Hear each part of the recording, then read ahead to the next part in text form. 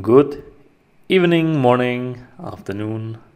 This is Moritz with a podcast premiere. Well, no, I think I did an episode before with Rolf, but this is my first solo flight, so be kind.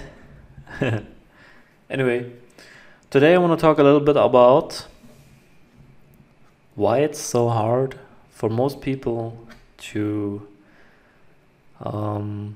make money in trading. And I'm pretty sure trading doesn't have to be that hard, really.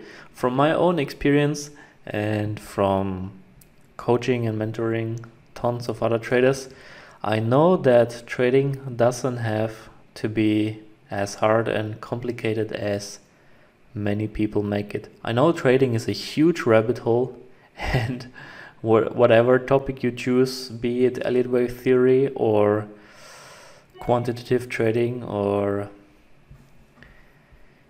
technical analysis or whatever, it's always a huge and deep rabbit hole, and you can get lost in there for years.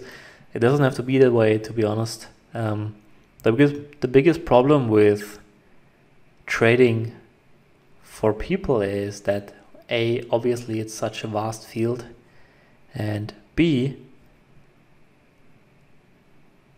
people don't choose the right trading plans for their lifestyle, for their goals, and for their personality. So those are the three things that have to come together. But firstly, let's talk about the rabbit hole. There will come a point in your trading career when you have learned enough.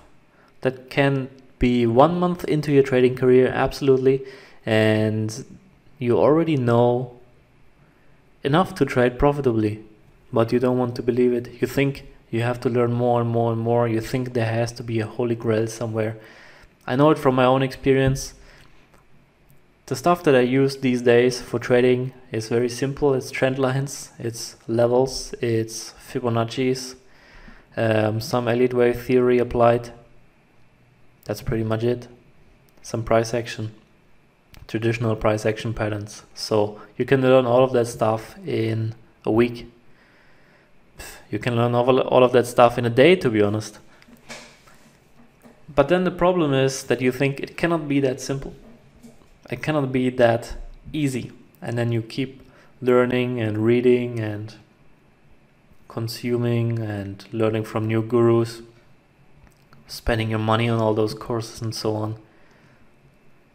It's not going to help your trading career at all. It's only going to help your ego. At least for me it did, because in the end I knew, okay, now I know everything about trading. I mean, I still don't know, and I will never know everything there is about trading, but I'm pretty knowledgeable. And when a trader talks to me about, hey, I'm trading this and this style, I'm trading this asset class, I'm trading at this time frame, I'm trading this Renko chart, tick charts, I'm using this software, whatever, I know everything. I know all of it. No one can talk shit to me. I know everything about trading. Because I was one of those guys. I wanted to learn everything. But in the end, I came back to the very basics. I'm using the first trading software I used way back, many years, like a decade back. When I came into trading, I'm using the same trading software. I'm using the same concepts. Everything is the same. I just made a huge, extra, I took the extra mile, right? The confirmation for my ego. It wasn't necessary, but I did it. And the good thing for me was that I was already trading profitably, but while I was doing that, I was still looking for other things to improve my strategy and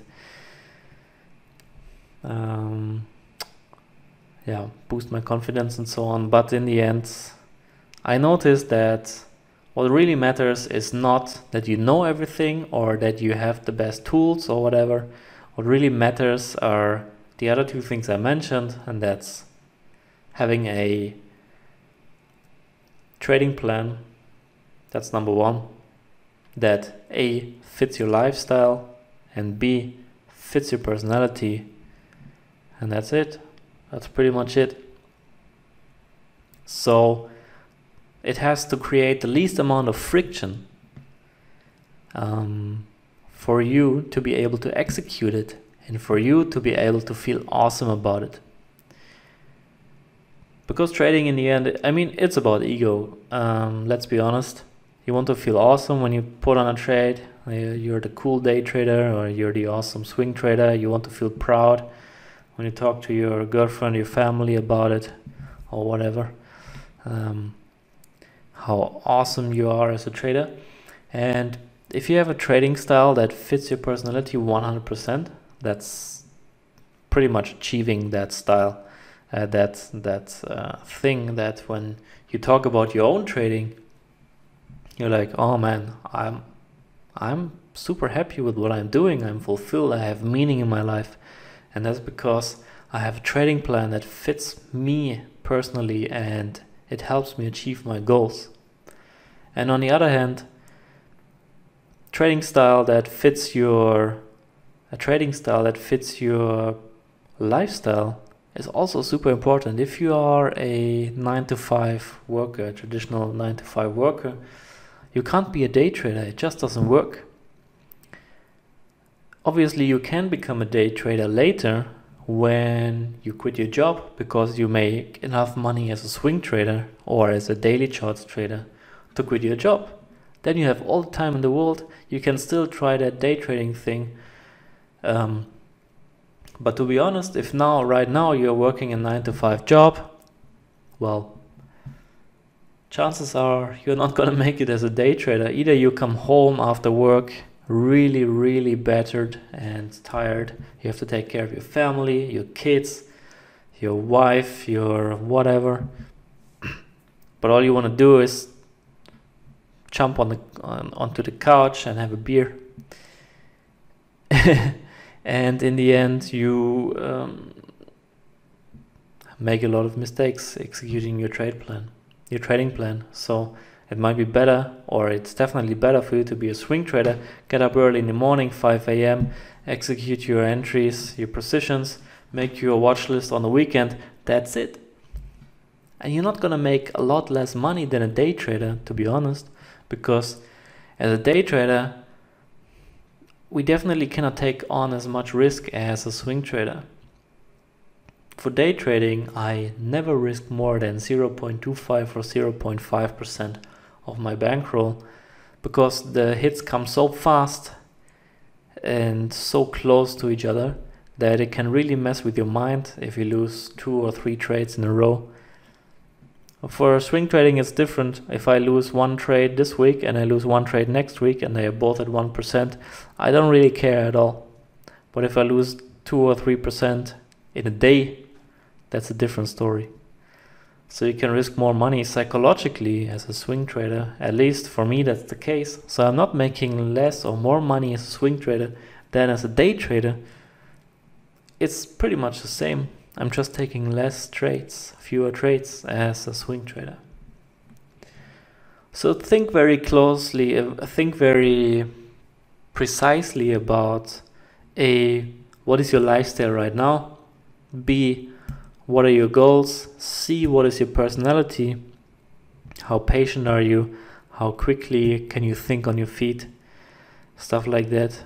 And then you have to wrap your training plan around that. And don't jump to the next guru, don't jump to the next strategy, don't do any of that stuff when you have your first 2 or 3 losing trades. I'm telling you, 10 losing trades in a row is absolutely normal for any trading strategy. Every single trading strategy on the planet is going to have 10 losing trades in a row, minimum. At least for systematic discretionary traders. Don't act from a place of emotions. stick to your trading strategy, commit to this plan, write into your trading plan, I'm gonna commit to this next 6 months, no matter what, unless I'm losing 30% of my bankroll or something like that, where you have a hard trading stop, and then you go with the flow. And you will quickly see that when you stick to a trading strategy and a trading plan that fits your lifestyle, that fits your personality, that fits your goals in life, there's going to be so much less friction, and it's going to be very, very easy for you to execute that plan and turn a nice profit each and every month, each and every quarter. Why not? I'm doing it. I'm not the smartest guy on the planet. I'm pretty sure many of our listeners are smarter than me, so you can do it too. Just stop going down the rabbit hole, start making money, and then enjoy life. I'll talk to you in the next episode. Ciao.